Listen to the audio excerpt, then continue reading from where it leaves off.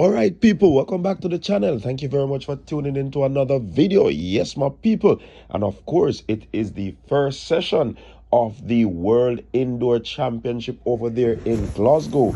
And we have a report to give you from a Jamaican standpoint, my people. Very, very interesting report that we want to give you. And it is interesting what transpired early this morning. So let's kick things off with the results from the women's 400 meters. Yes, the women's 400 meters in the first heat. We have Lavelle Nielsen taking the automatical qualifying spot 51.82, and Andre Mikolas 52.17. They finished off the top two in that heat. And also the next heat included Jamaica's Tacian Williams.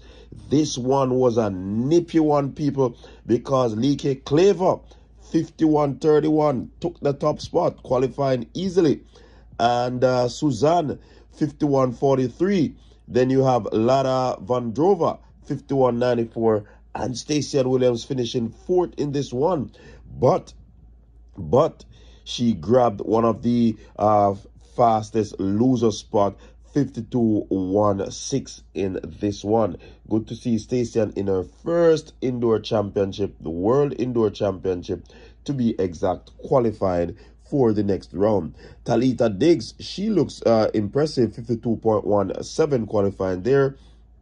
Charlene Maudesley, 52.23 qualifying.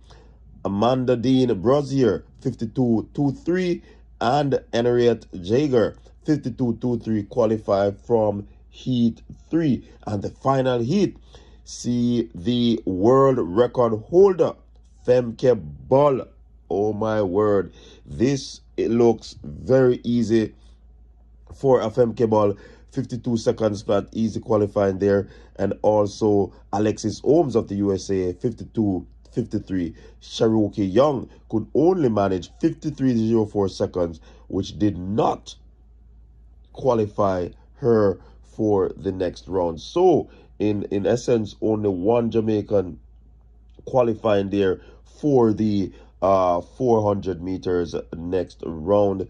Good to see Tacian Williams making that move to qualify for that first round, her first ever indoor athletics championship.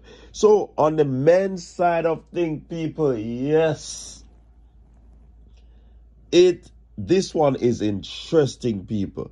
Very interesting. In the first round, heat 1, Karsten Warholm 46.68. That is his season best. He finished ahead of Rock Furland 47.04. Those are the two to qualify. Ja'Cory Patterson, the US champion, he did not qualify for this event. Interesting days are ahead in this 400 meters. Marty Krisick 46.07 qualifying from this E2 ahead of Rusheen McDonald 46.25, and that was a massive personal best for Rusheen McDonald. He ran a superb race. Listen, all the doubters, all the haters, all the jeerers of Rusheen McDonald, he qualified. He ran a PB. Wow. But guess what? Here what the people are still saying. Will he be able to replicate? Hey, when you do something and people were thinking that you're going to do something else, they will find another avenue to say this is what you should do. This is what you could have done. But it is what it is. Rusheen McDonald qualified, and the two fastest loser came from this heat 2. Lucas Carvalho 46.82, which is a personal best for him, and Franco Burrage 46.86, which is also a season best for him. In E3, we have Molnar 46.52 automatically qualifying there, taking that one, and Duben 46.91 qualifying there. Omar, one of the fastest losers, 46.99, a personal best. Jereen Richards, people, the defending champion, 47.04 season best. He had to wait and see, and he was like on the edge of his seat. But he eventually made it through. Alexander Doom took the final heat, 46.11, automatically qualified, and Joe Caholo, 46.35, he also qualified, and Brian Foss of the United States, 47.11, did not qualify. This 400 meters is very interesting, people, because guess what? No American qualified for the finals or the next round of the 400 meters. This is unheard of. No Americans, let me say it again, no Americans qualified for the next round of the men's 400 meters. Interesting. That is unheard of. Is this an indication or an indicator of things to come in Paris, people? Very interesting day lies ahead.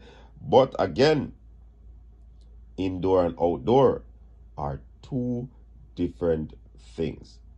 All right, so in the shot put that is happening right now, our Jamaican Daniel Thomas Dodd sits in 4th position as I recorded this video. So she's still in 4th position, 5th position rather. And let's look at the 800 meters. Now, 800 meters had our very own Natoya Gould, right? Natoya Gould was in the first heat, and this is the only heat I'll be talking about, people. Only heat I'll be talking about. Natoya Gould, she finished second behind Alimo. Very good run from Alimo. She looks composed. She looks good. She looks like she's in good nick. 2 minutes 50 seconds to qualify. Natoya Gould, 2 minutes 83, a season best for her to qualify. So the top two qualified from that round. Now, I have a problem with Natoya. And Natoya, people, you might think that people is always at you, but you're running Natoya. It begs for concern.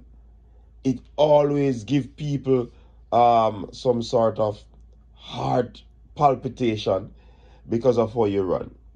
Now, from watching the race, you were comfortable in second until that runner Kiprotich run up on you, right? But my thing, viewing the race from front shot, you almost let that athlete through the inside, and that is a cardinal sin whenever you're running middle distance or 4x4. You cannot allow anybody to pass you on the inside. Again, it seemed to me that you continue to run over distance. You should have stayed close to the edge. But this is my point of view. And congratulations on your qualification. Not a bad outing for Jamaica. One casualty in the 400 meters for women. We're in the 5th position in the final that is taking place in the shot put. So good first session for the Jamaicans. Drop a comment and let me hear what your thoughts are on this analysis of what took place today. Until next time.